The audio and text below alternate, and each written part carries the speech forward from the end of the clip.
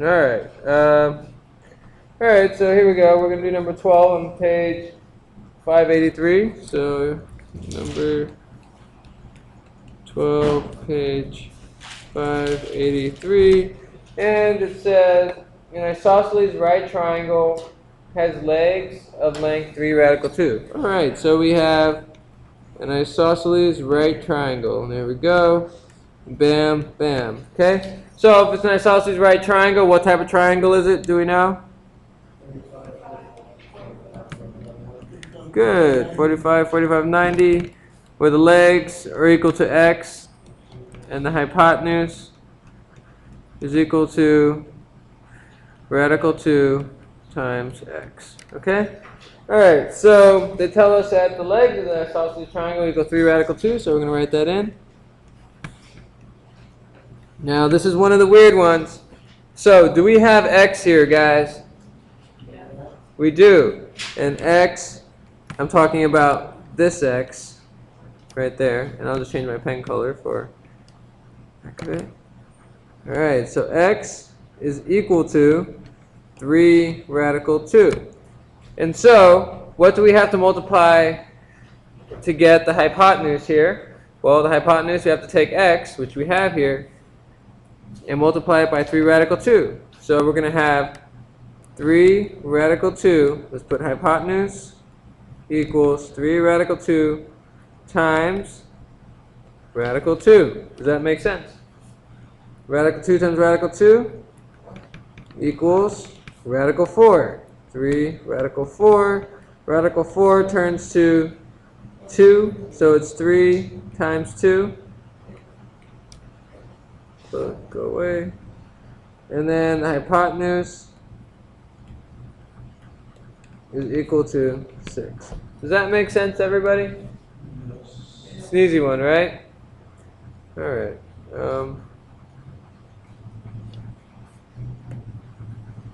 How do I stop this? Where did it go? Just like a...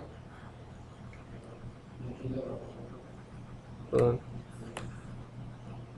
I'm sorry. What was that? Okay.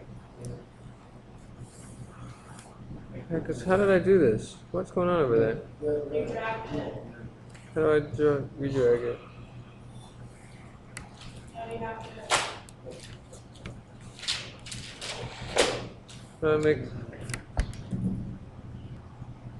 How do I make this smaller? Just like drag it down. Alright, everybody. So here we are on number 5, page 580. Let's go ahead and get rid of this thing up here. Down. Okay. Oops. Page 580.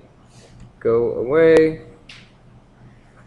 Alright, so the directions asked to solve a right triangle. Oh my gosh.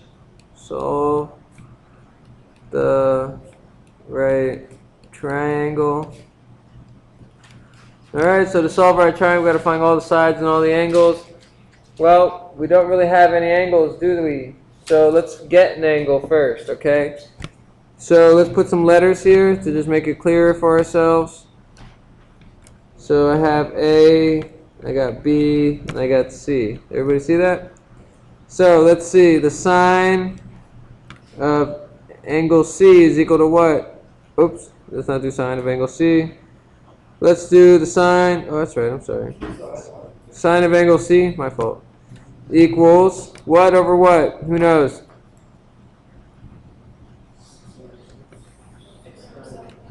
Six over 7.6, good. Does that make sense? And in case you forgot, it's SOHCAHTOA, okay? So, now, someone divides 6 by 6, 7.6, what do you get? Point what? 789. So now I have sin angle C. We want to get angle C all by itself, so we divide by the sine. And what are we going to do to our calculators? Sine negative 1, and we're going to put in 0.789.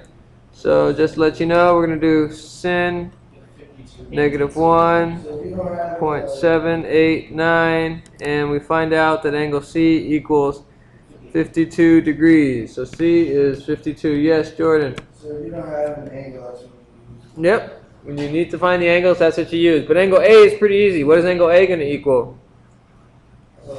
52. Come on.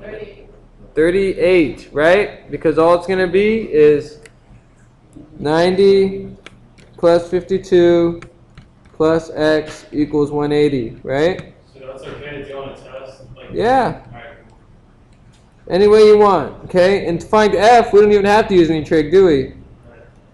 X equals 38 here. And to find f, we can do it two ways, right? The easy way is to do what?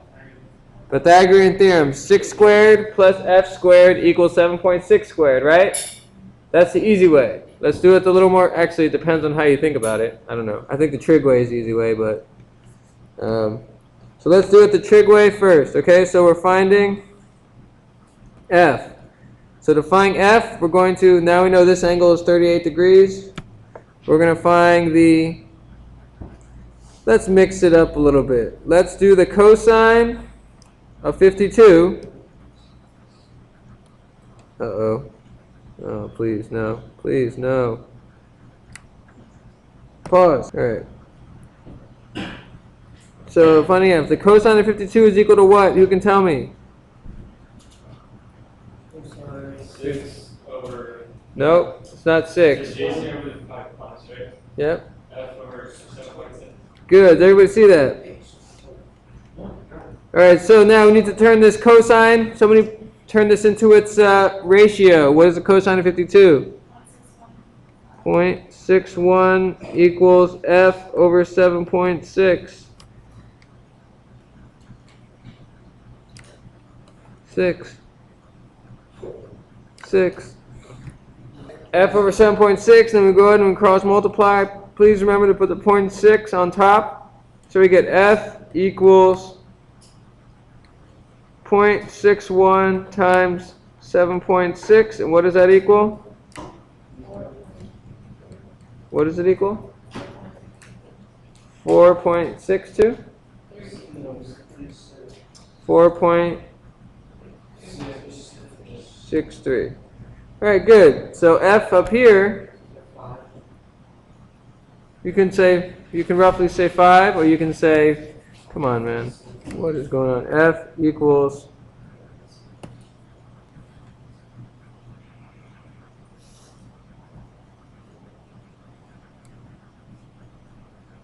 okay, so we're back, and f equals 4.63.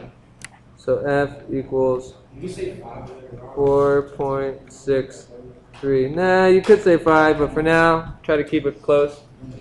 Okay, so we're done.